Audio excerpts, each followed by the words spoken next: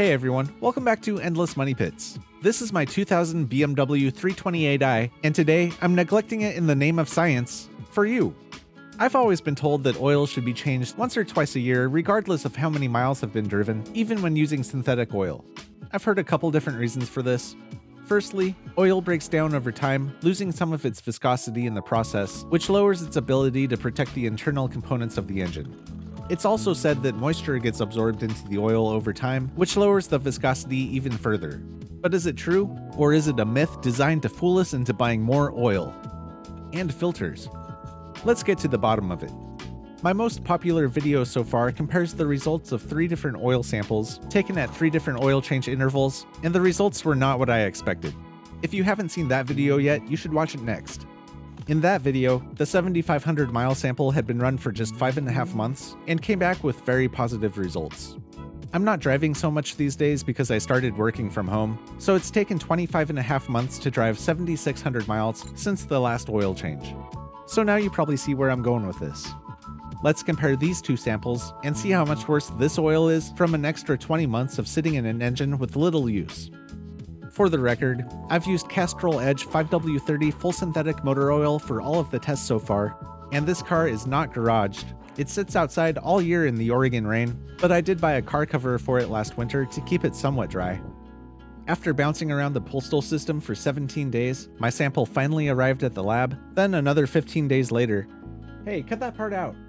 Then another 15 days later, I finally got the long-awaited results. I'll start with their comments. David. It's okay that this oil was used for a couple years. It's use on the oil that matters, not calendar time, and this report bears that out nicely. The oil hasn't lost its 5W30 viscosity, and it hasn't become contaminated with excess dirt, fuel, coolant, or moisture. The wear metals are still in great shape, comparing nicely to past reports and averages. It's especially good to see iron and lead staying in the single digits given their levels in the first sample.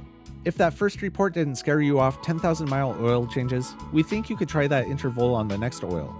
Looking at the analysis, I was really surprised to see such little deviation between the 2 samples in almost every category, but there were a few things that stood out to me.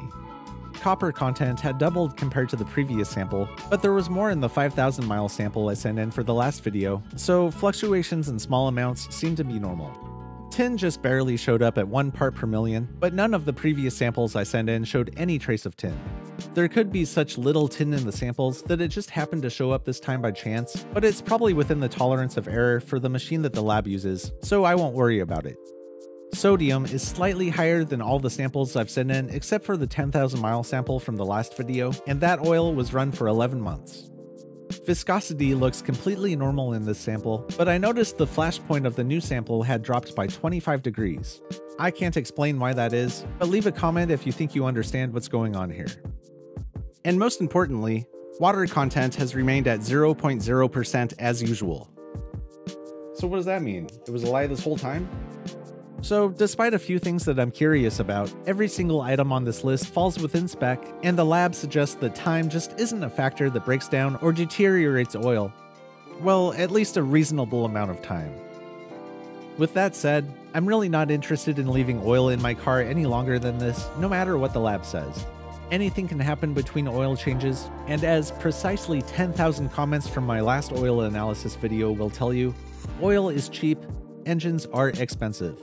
That video really is insightful, so check it out before you go. If you liked this video, make sure to subscribe for the best DIY videos on the internet. And until next time, just keep throwing money at it.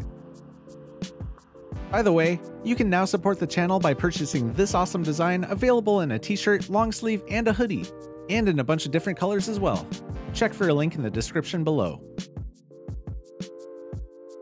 Just keep saying to yourself, endless money pit, endless money pit, endless money pit.